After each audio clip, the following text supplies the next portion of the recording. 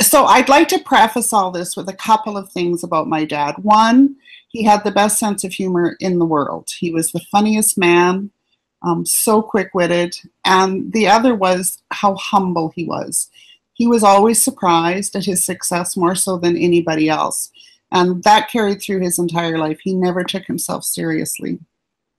So one of my favorite stories about my dad, I'm from my dad's first marriage. And so I lived in Edmonton for a good portion of my life. And as a result, many people didn't realize that he had a daughter. And if they heard my name, they automatically assumed I was a boy because it's Shaughan. So I was living in Edmonton. He was up here doing a hockey game. And I went to meet him at the hotel so we could have a visit. And after our visit, he had to get ready for the game. He memorized all the players, all their numbers, all that sort of stuff. And then he would just get his thoughts together. So when we were finished visiting, he took me down in the elevator to the main floor. And as we walked out, there was a bunch of broadcasters around and staff from the radio station and all that sort of stuff. And as we stepped out of the elevator, he just whipped $100 out of his pocket.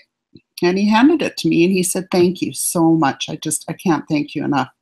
And the lobby went silent because apparently everybody assumed that I was a prostitute because they didn't know who I was. So I probably looked a little stunned, but I did take the $100 and I left. And so he called me the next day and said, "Oh," he said, "we got him good."